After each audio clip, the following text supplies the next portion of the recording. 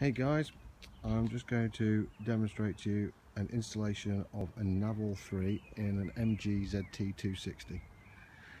This unit was originally bought for my E46, so it had the E46 wiring loop, but that can be quite easily used on a premium setup ZT. This originally had in it the Harman Kardon system with the Mark III sat-nav system. So it had all of the Siemens products installed in the boot. So all you have to do, take out your main amp, just to make it easy. Your original cable for extension of the premium system in a BMW comes with the squares and the round on a lead, 5-meter trail lead. You just plug that into the back here. Route your cable through or around. It's not in at the moment, it's just temporary there to show you a demonstration. Please ignore the fact that the inside's out. I'm doing all the work. You do not have to take it this far. You can see down there's a nice cable duct running down the passenger side. You can run it down there straight up to the front with ease. Have the unit there. I can turn the ignition on.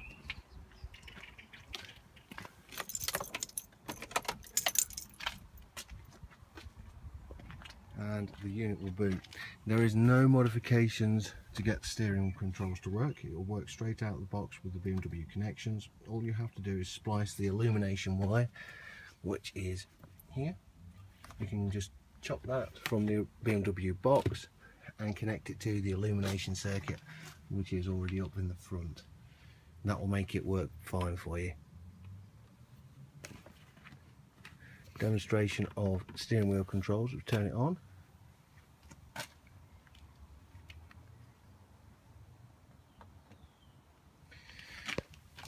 This will be using the original HK crossover unit, which is installed in the car, which used to be driven by the BMW amplifier, which will now be driven directly from the head unit in here.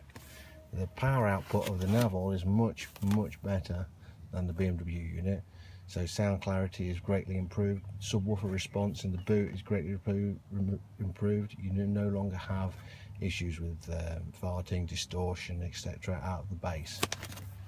This unit does come with DAB, as it shows there.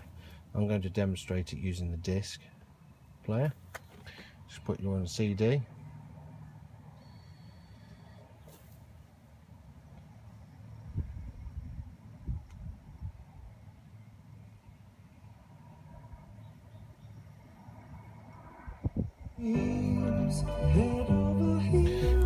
So now that's a fully working system. Steering wheel controls, no modifications, working. Changing track, changing modes, changing sounds, no problem. There will be other photographs going up on the forums to show you the installation, how simple it can be made, and keeping the integrity of your premium system. Thanks.